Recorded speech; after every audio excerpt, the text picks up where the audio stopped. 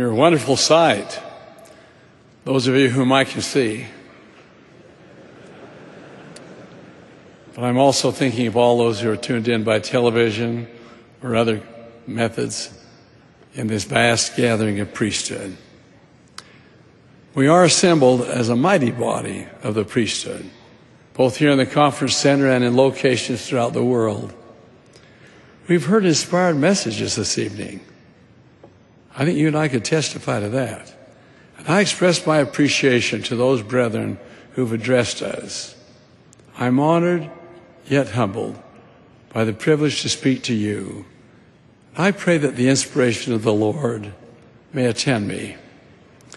Recently, as I watched the news on television, I realized that many of the lead stories were similar in nature, and that the tragedies reported all basically traced back to one emotion: anger. The father of an infant had been arrested for physical abuse of the baby. It was alleged that the baby's crying had so infuriated him that he had broken one of the child's limbs and several ribs. Alarming was the report of growing gang violence, with the number of gang-related killings having risen sharply. Another story that night involved the shooting of a woman by her estranged husband, who was reportedly in a jealous rage after finding her with another man. Then, of course, there was the usual coverage of wars and conflicts throughout the world. I thought of the words of the psalmist: "Cease from anger and forsake wrath." Many years ago, a young couple called my office and asked if they could come in for counseling. They indicated they had suffered a tragedy in their lives and that their marriage was in serious jeopardy. An appointment was arranged. The tension between the husband and the wife was apparent as they entered my office. Their story unfolded slowly at first, as the husband spoke haltingly and the wife cried quietly and participated very little in the conversation.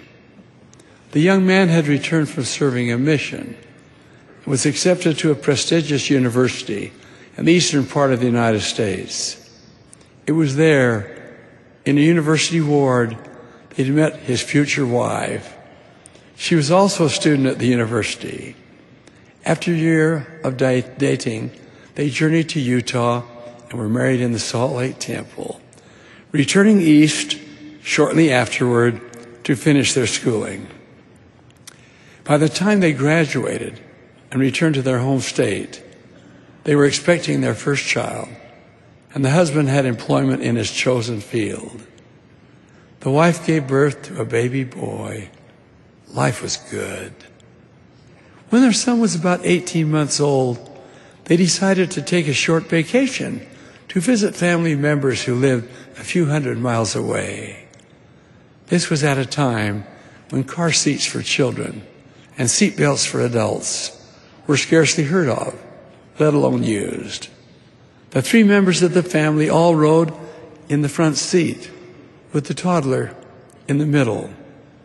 Sometime during the trip, the husband and wife had a disagreement. After all these years, I cannot recall what caused it, but I do remember that their argument escalated and became so heated that they were eventually yelling at one another. Understandably, this caused their young son to begin crying, which the husband said only added to his anger. Losing total control of his temper, he picked up a toy the child had dropped on the seat and flung it in the direction of his wife. He missed hitting his wife. Instead, the toy struck their son, with the result that he was brain damaged and would be handicapped for the rest of his life. This was one of the most tragic situations I had ever encountered. I counseled and encouraged them. We talked of commitment and responsibility, of acceptance and forgiveness. We spoke of the affection and respect which needed to return to their family. We read words of comfort from the scriptures. we prayed together.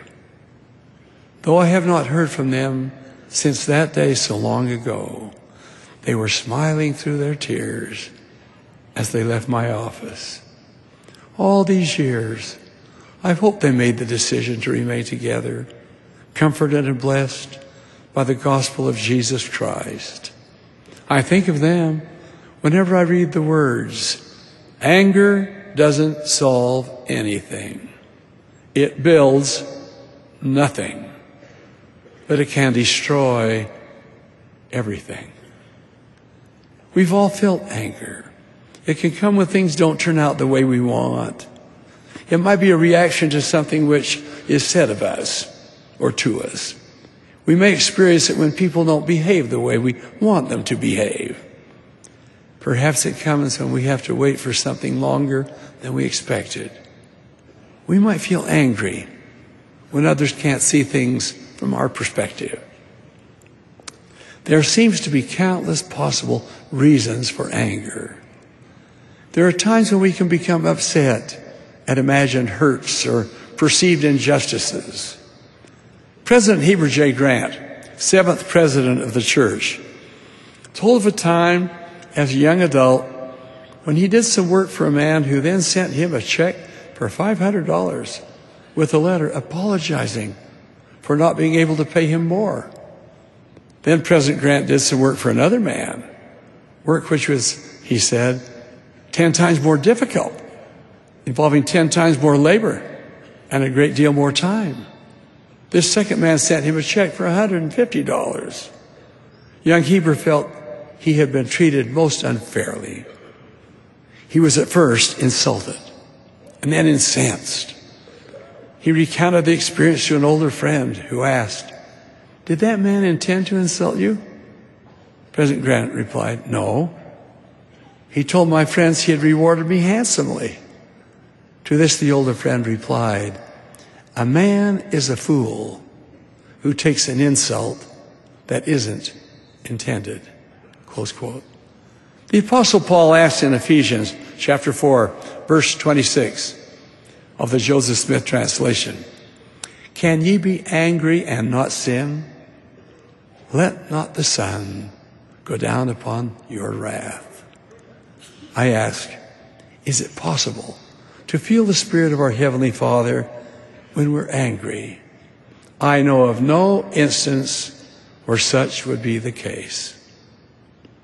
From 3rd Nephi in the Book of Mormon we read, "There shall be no disputations among you, for verily, verily I say unto you, he that hath the spirit of contention is not of me, but is of the devil, who is the father of contention.